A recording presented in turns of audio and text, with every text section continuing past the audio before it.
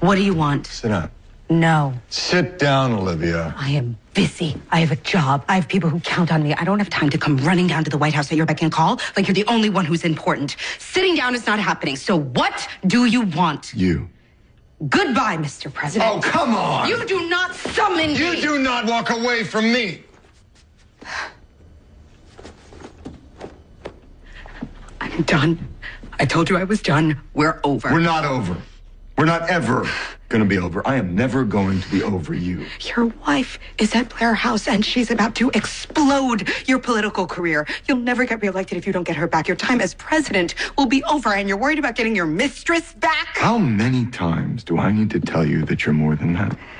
Come back to me. Forgive me. I love you. Please stop.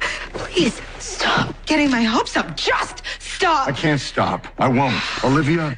I am not a toy you can play with when you're bored or lonely or horny. I am not the girl the guy gets at the end of the movie.